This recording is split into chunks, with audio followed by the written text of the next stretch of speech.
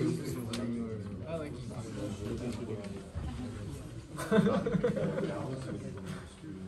This is a fun group.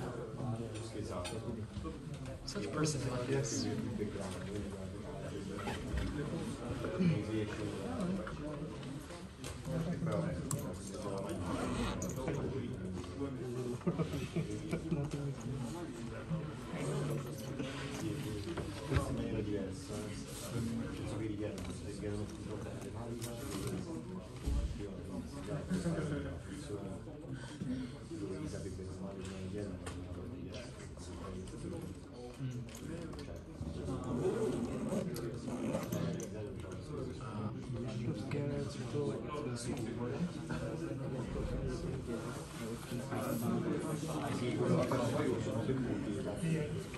Based on, I'm trying to, long story short, Charlotte recommended that actually something from the company that can get some so I think that's a program as well. But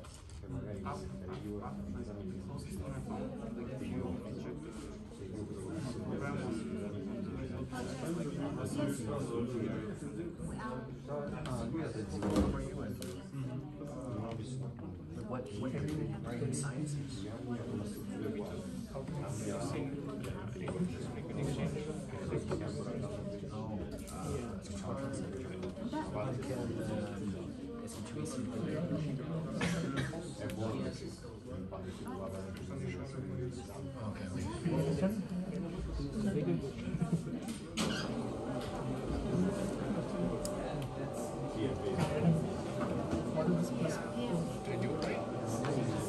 I said yes, me too, and like above.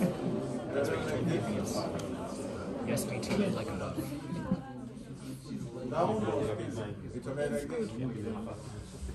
So, hello everyone. Today I will start with a manager's perspective, as you have already guessed. What is important when we develop applications is to talk with the potential of future users, and then these future users are not necessarily technical.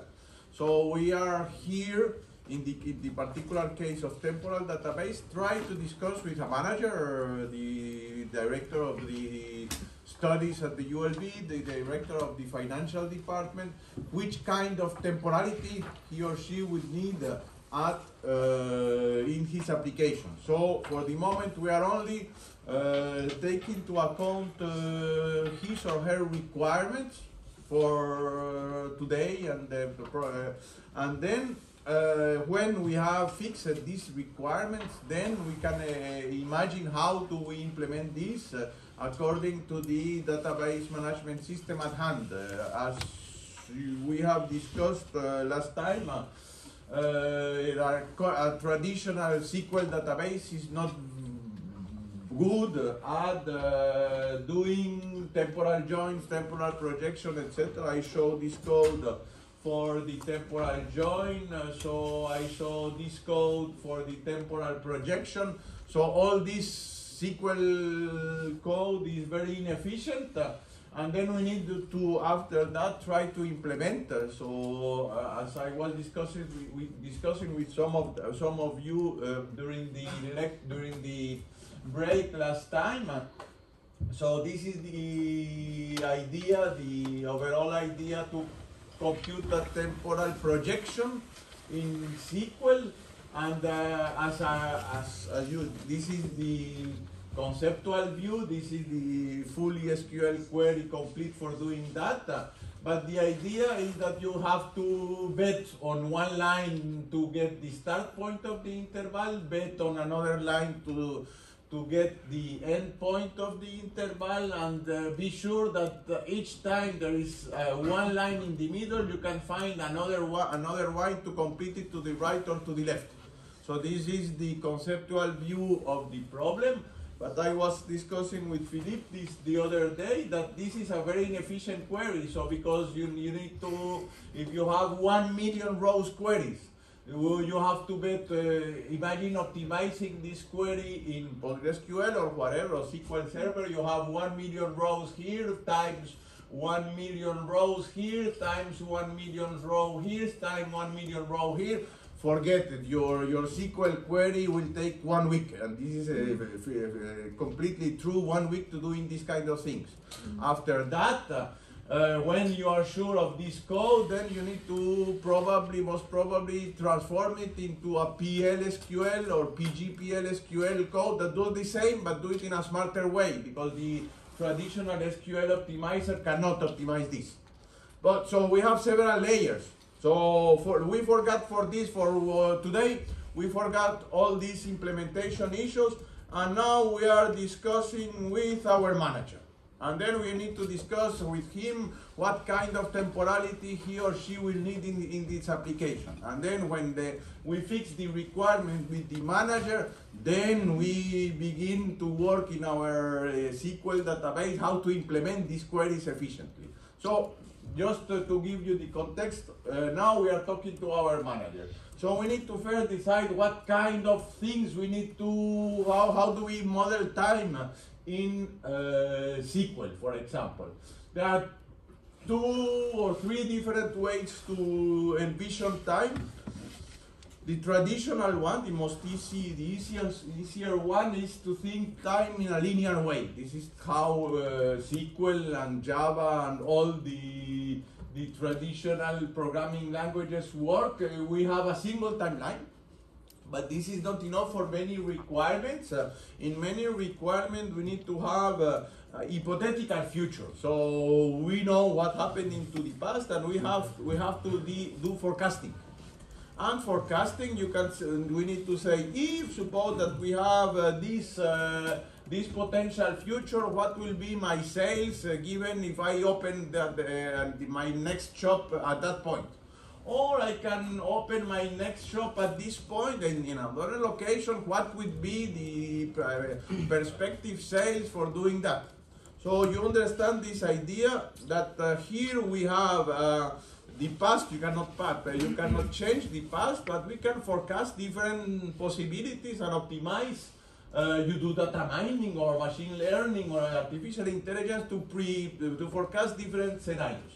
Of course, so this is an hypothetical future, and of course this is a simple model because in addition this is a tree.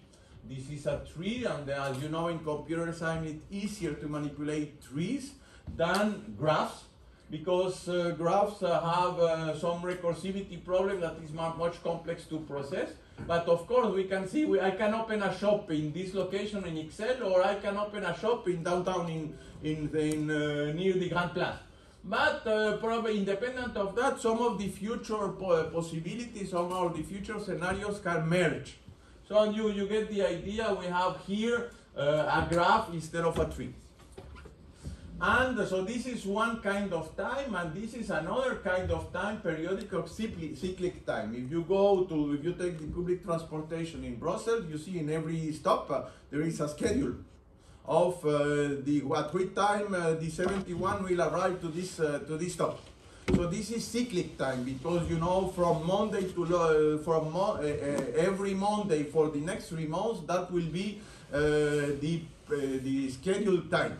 So it's cyclic time in the sense that this is a recurrent process. We know how much time it will take from this stop to the end stop at the Place de Beaucaire, but somehow this process is not fixed in time. It's just floating, and then we need to instantiate it on next Monday at 6 a.m. to begin thinking of when it will take place. So these are 2 different kinds of time that we need to take into account. And in particular, we have, as you may know, so I have already mentioned, we had a research project with Steve, and we were working on their scheduling, and of course, we needed to talk with them with this periodic kind of time. Then the idea is how far into the future and how far into the past this time can go. And then, so in a very precise term, you have a date, data time in SQL Server, you have a date or timestamp, data time, a date time in PostgreSQL, which is the longest time that you can in the past and longest time in the future that you can store. Any idea? The epoch, the longest we can go back is 00 epoch, all zeros, and the highest is the. This is an implementation issue, but my manager does not understand epoch. So more or less, we will talk about epoch then. But basically, how much time in the past and how much in the future we can represent in Java, in SQL Server, in PostgreSQL, and are those boundedness in the same time or not? Are those bounds the same across different languages and database management systems? Possibly, no. If it's the epoch, it should be the 1st of January of 1970. It's recording. But for example, in a few database management systems, they use 3000 as the farthest in the future, others use 99 as the farthest in the future. So it depends on the implementation of the. So indeed, there is no standard way to represent time. And then let's talk about one possible implementation in systems and even in languages, programming languages. The epoch. Can you explain what is epoch for those that do not know yet this notion?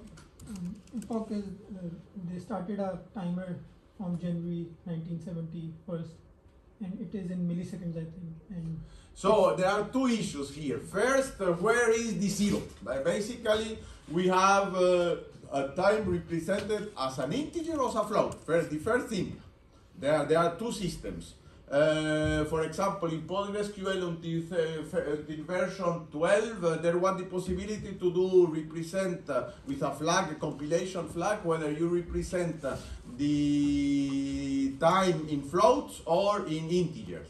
And if it was in integers, it's in microseconds, not minutes, it depends from system to system. In PostgreSQL, it is in microseconds since one particular time, and in particular this in Linux time or Unix time is 1970, 1st January 1970, in PostgreSQL is 2000. 1st January 2000. So we count, the internally thing is to count in integral part, in integers, microseconds since a particular reference date.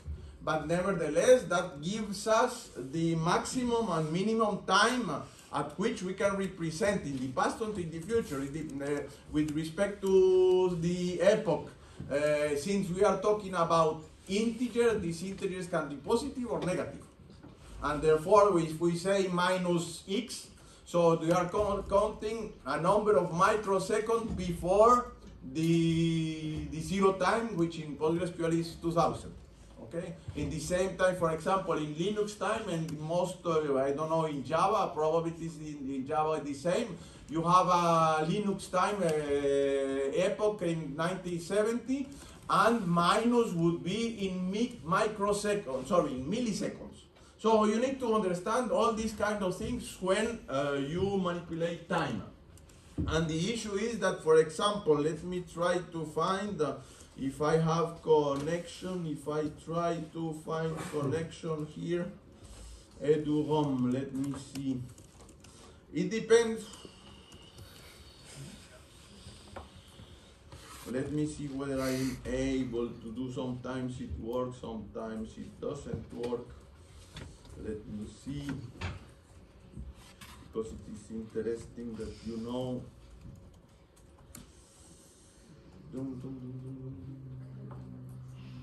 Who knows?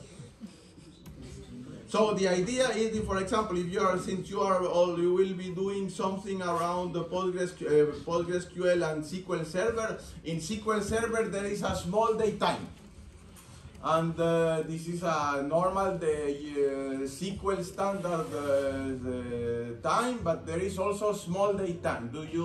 Have you ever heard about the 2000 bug that happened, the idea, there a huge thing that happened in 2000. Do you remember, can you refresh us what is? Yeah, back in my day, you know, I lived through that actually. Mine too. So, because a lot of the systems were set up with 19 or with only 2 digits for the year, 99, there's a lot of uncertainty as to what would happen when the clock changed over to 00.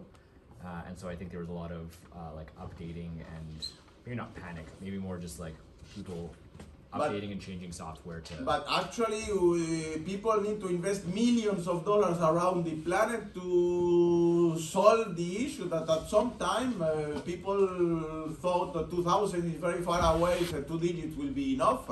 And suddenly this arrived.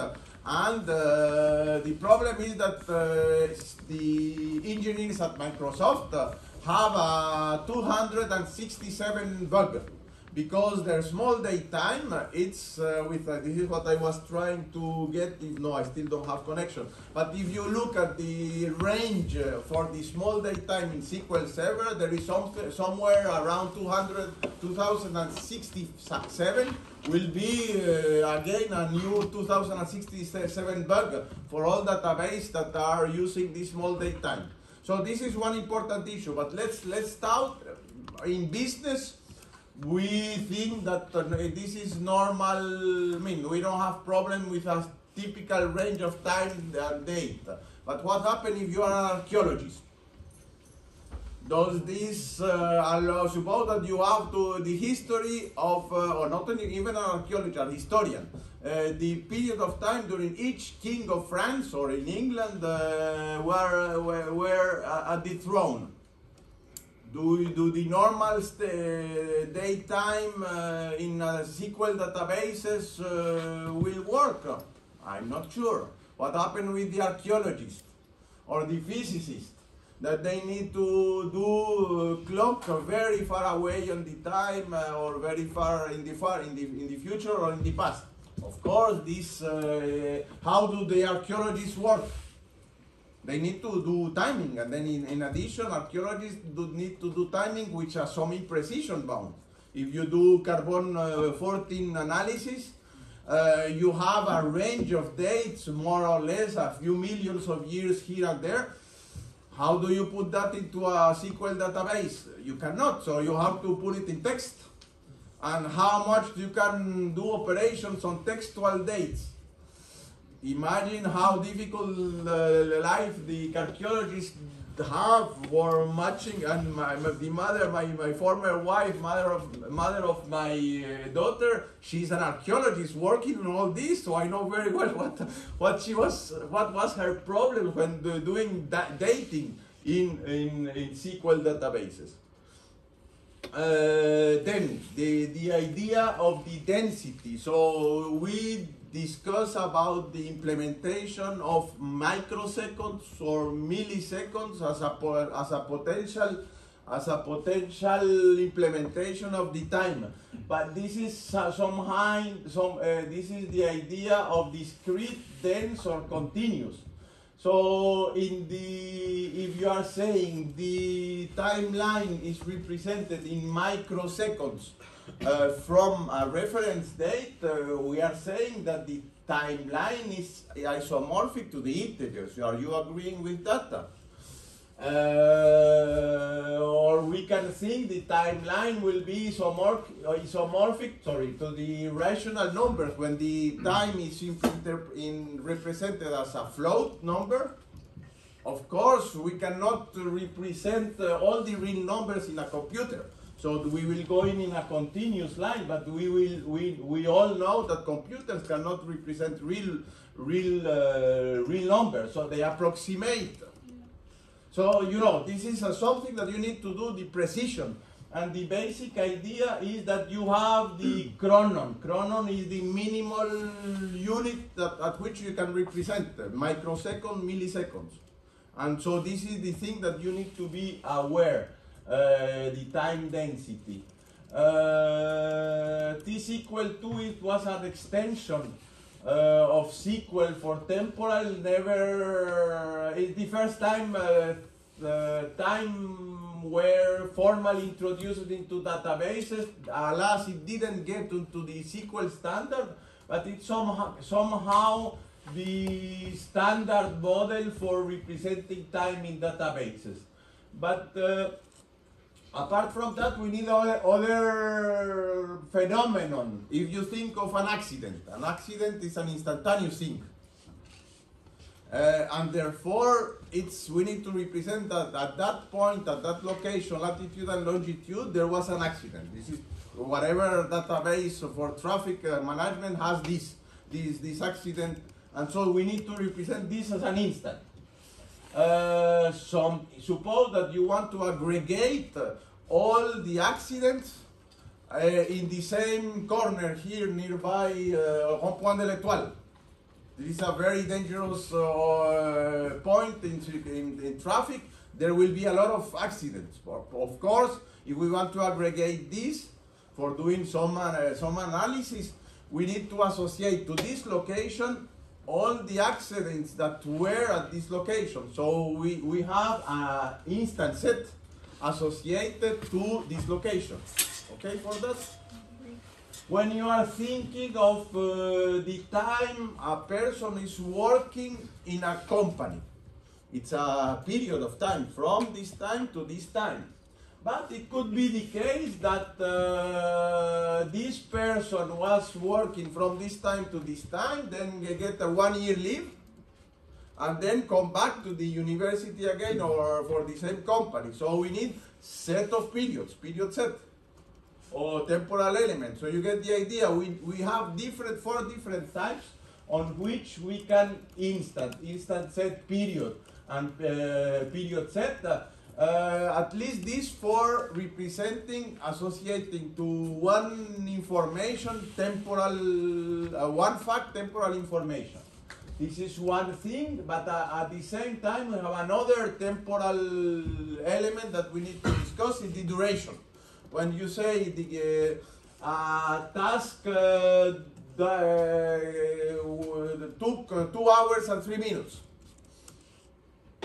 this is a duration which is not really anchored in time. It's something that we need to also, and this duration can be positive or negative. So for example, you can say as soon as the electricity power went out, I have 30 seconds or 30 minutes to do all the backup before with my power supply. Okay? So this is a duration past or a negative or positive interval of duration. And then what do we have in SQL? We have date, we have time, we have date time, we have the interval for saying 2 days and 3 minutes. Yes? Sorry, just with time interval, what does it mean that it's directed? Does that mean that you know it's moving forward, not backwards? Yes, you are pushing from now 3 minutes, 3 hours before or 3 hours after. Okay, so you can only have, I don't know, whatever. You can only have 2 different directions for time, right? Forward in time and backwards in time? Yes, you say how much these 3 days, 2 minutes and 40 seconds. Okay. And this could be before or after. So this is all the things we have at our repertoire for doing all this temporal manipulation. This is not very efficient, and as we know, there is not a period data type, and therefore we need to put, as we did it before, you remember here, we need to put, there is no period, and so we need to put this, the start of the period and the end of the period in 2 different columns, and then this is the problem when doing all these intersections, is because the 2 columns are independent. If the 2 columns are the same, it's easy to do intersection or union of intervals. You get the idea? So this is for the types. And now what is important is that we have 2 orthogonal perspectives on how do we attach to a fact, a real world fact, temporality. One is called valid time, another is called transaction time. And since the two dimensions are orthogonal, we have 4 different kinds of tables: snapshot, valid time, transaction time, or bitemporal, when you have 2 different dimensions associated to a single fact. This is the complex thing to conceptualize, but you will see that when we get used, it is essential. So suppose that this is a traditional table, no temporality. Suppose we have faculty members in this table, and then give me the title of some employee which is called John. So this is a traditional snapshot. Why we call snapshot? It's just a picture at one particular moment. The state of this database, the state of the employees at the ULB yesterday or 5 years ago, or even 5 years or next year. We know now that from next year who will be professor of this course, or who will be hiring, or who will be leaving. So we have a picture. Now, in the past, or even in the future, according to our best guess. Okay for that? So it's snapshot. But of course, the information in this snapshot table will evolve. Suppose, and this is an example that we will use for understanding the 4 different kinds of tables. Suppose that at some time John was hired as an assistant, and then he can put on his office door that he was an assistant. Suppose that later on he finished his PhD and he was promoted as a first assistant retroactively. What does it mean retroactively here in this context? Any idea? He started as the first assistant. But look at this, we are the 1st December, and he received a letter signed from the rector. You have been retroactively promoted since 1st July as first assistant. What does it concretely mean in John's pocket? He's going to earn the money, the difference of money between July and December. So basically he have a rise retroactively, so the money he didn't receive, he will put in the next check. Forget this idea? Mm-hmm. So we can have, you get where we are heading. We can have retroactive updates and proactive updates also. Look at this. So then he was happy because in December he has a big check accumulating all the money he hasn't yet received in his pocket. Later on, he was a competition, and he won the competition for getting the chair, a particular chair in big data management. So at this date, he was selected by the jury among all the other candidates to be lecturer from July 89. But today, March 89, he will be, in July he will be lecturer, but he cannot change his plate in the door yet, because he's currently an assistant, but it is later on that he will become a lecturer. Okay, with these proactive and retroactive updates. So now, that means that when the state of this table will change according to at which time we take the photo. Now let's see what are transaction time tables. So now, conceptually, at some abstraction level, we are keeping all versions of the database. So at the beginning, before that, the table was empty. So transaction time, we are keeping the log of all possible modifications of the table. At the beginning, the table, suppose that these are the professors in our lab. At the beginning, before I was hired, there was none. Then, for some time, there were 3 professors. Then, Tom Calders were hired for some time there was a fourth professor, but this fourth professor went away for another university. I need to hire Mahmoud. Okay, you get the idea. So we have the evolution of the content of the table on this dimension. Of course, we are not repeating. We have to do a smart way to store this to avoid all this redundant information. But at some abstraction level, you can say, give me the content of the table 1 year ago. Of course, in this transaction time, we are keeping all the possible versions of the table. I know what is my version of the table now, but I cannot what update, delete tomorrow will arrive on this date. So you know that the transaction time stops now, because I cannot foresee what will be the new update that will change tomorrow the table. Okay for that? So we keep all the logs. Get this idea?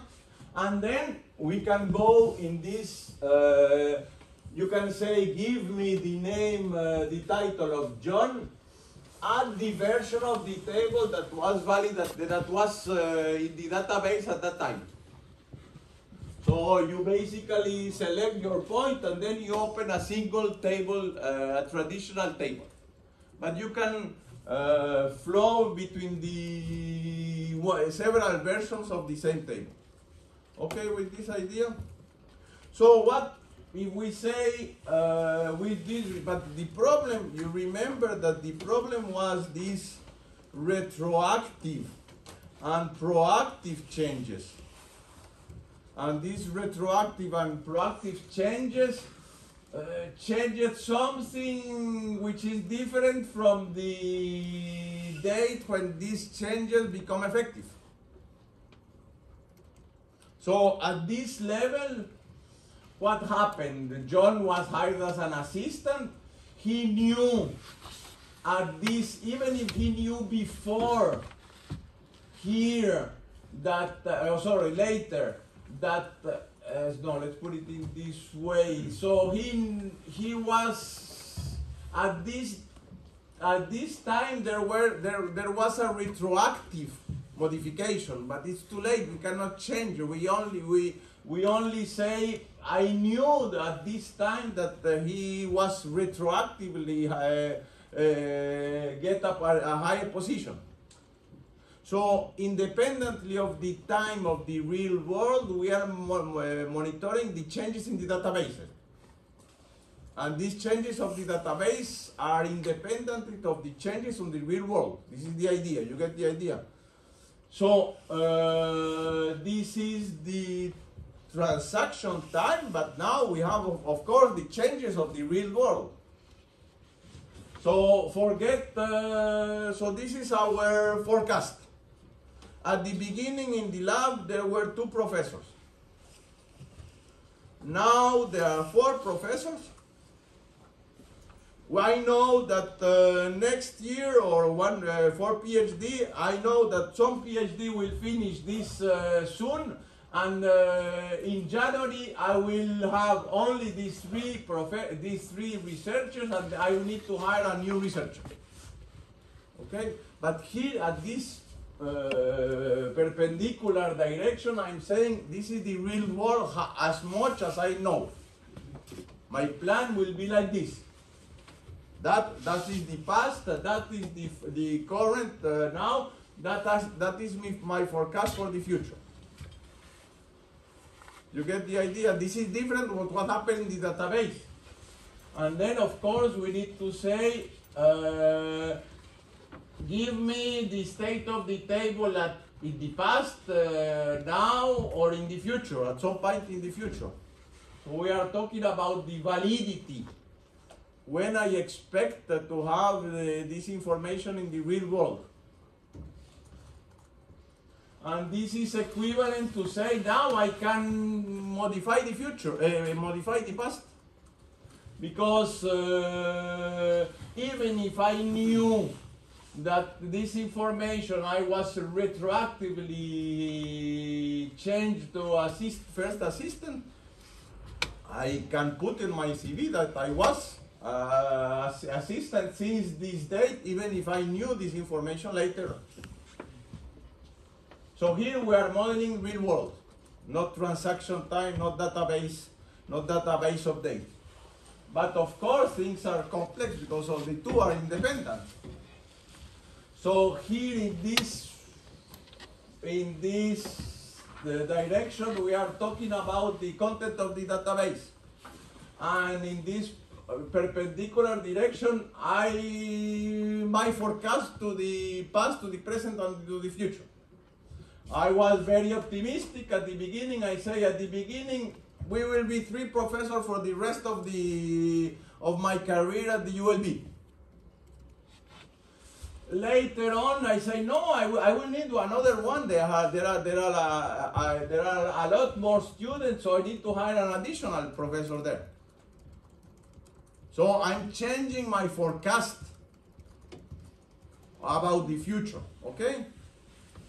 And finally I say, no, I was too optimistic. I know that here I'm here for, but basically the first guy that was here needs to go to another university, so I need to, in the next year, I need to hire someone else. And look at this, how can explain to this case, look at the difference between this and this. It's only this missing researcher that is no longer there. How I can explain intuitively this situation? I'm correcting the past, if you understand the idea. If these slides correspond to the past, at the beginning, at this point, I thought that there were 3 professors when the lab was started at the beginning of the time. But actually, I was wrong. At the beginning, there were only 2 professors. So this happened continuously in archaeology or in history. As soon as there are new discovery, we revise our past. For example, I don't know, my former wife discovered a camel in Belgium. A camel in a Roman villa near Charleroi. How come a camel from the desert landed in Belgium, in Roman Belgium? So that immediately changed all the idea of the connection between Roman Belgium at the Roman time and the Egyptians, the Arabic countries. So we are continuously revising the past according to new discoveries. So basically we are correcting the past. At the beginning this was how we thought it was the reality, but now we are a little bit more information, and indeed there were not 3 persons in the lab, but only 2. So you get the idea, there are 2 independent dimensions, and all this is already in sequence. You can have the transaction timetables, you have valid timetables, and you have bitemporal tables. And you need to understand which dimension are you using when you are doing manipulation of time in SQL. Yes. So all of these tables for a database, they all exist. Is that correct? Or are these 3 different concepts that we choose? How we want to represent time? You can define a table as a snapshot table, as a valid timetable, as a transaction timetable, or a bitemporal table. Let's see, why do we need transaction? I mean, from some perspective, from the user level, I know very well that I need to forecast my budget for next year. Knowing how many people I will hire, how many people will leave the company, this is valid time is easy to understand for the users. You get the idea? Why do we need the transaction time? If you're being audited. Exact. Why? Explain a little bit more. So if you made some choices based on decisions you knew today, and someone's looking back and said, Esteban, why did you ask for a grant this big when you only have 2 professors? You can go back and show the transaction tables to say, well, my at that time, that I knew this information indeed, sorry? Yeah, at that time you thought you had 3, and so that's why you did what you did.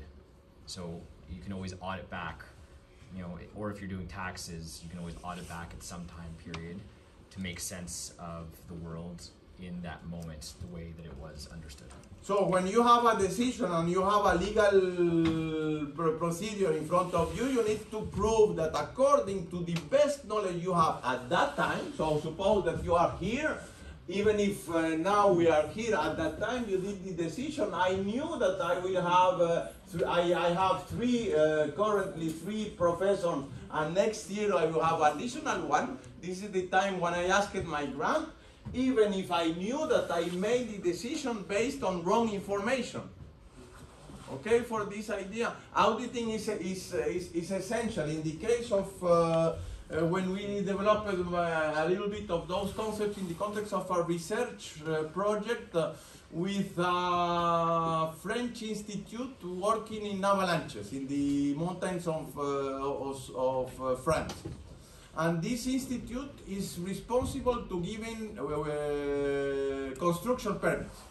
And they have three codes for the construction permits, being in France, of course, blue, white, and red, of course. And then white is you can build whatever you want. Blue is you can build provided that you provide this solidity and security measures, and red you cannot build on that plot. What happened? Suppose that you receive a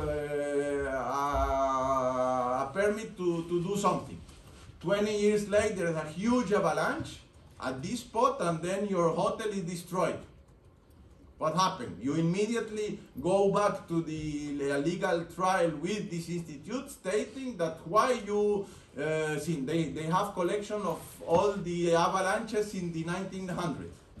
With less during the First and Second World War, of course, they have less resources to record all the avalanches, but more or less they have the full century of avalanches. Then this owner of the destroyed hotel immediately look at trial for this institute and say, why you didn't prevent me that there are avalanche risk at this location. They need to know at this point of time, when I give this permit 20 years ago, I was not in measure to forecast that there could be an avalanche this way. So indeed, auditing is an essential aspect for transaction type. Does a bitemporal table ever have forward-looking? Like the way I'm seeing it right now is that your valid timetable has both past and future. Your transaction is showing changes, and your bitemporal is kind of showing the state of the affairs, the true state of affairs, looking back with all the knowledge we have today. So does a bitemporal table ever also forecast the future or show like upcoming future events? You cannot forecast when your update will arrive, but you can forecast according to your best knowledge today what will be the past, what is the current present, and what will be the future. So the forecast will be on the valid time, but you cannot forecast at which millisecond you'll arrive your next update. Okay. Yes? How do we know the type of table we are manipulating in SQL? We will see the exact syntax, but you can have defined by temporal or valid timetable or transaction timetable. There are specific keywords like this. We will see at the end. And this is very recent, kind of 3 or 5 years ago was implemented in some system, not all of them. So yes, now let's see what time is it. Maybe we can have a 10 minutes break and then start with the second part of today's lecture. Again, going back now that I explicitly state to you, today's lecture is talking to the managers. Can you consider yourself trying to explain this concept to the manager of the financial department here at the ULB? That's challenging, but he needs to know. He needs to know. Adam, you have professional experience, and you immediately get the idea that auditing is essential. But conveying this information to normal user is not easy. So this is your challenge. Try to first explain the two dimensions of time and how both are different. And the next time is the next challenge is to do this kind of things. Put clocks on your UML or relational or entity relationship diagrams and explain to the manager why do we put a clock there or not there. So again, it's easy. You need to convey the ideas in an intuitive way to simple users. And then when you have enough clocks in your diagram, then you go to your office and then begin to do an effective SQL schema coping with all these little clocks. Okay, for that? So that's the topic for the second part of the lecture today.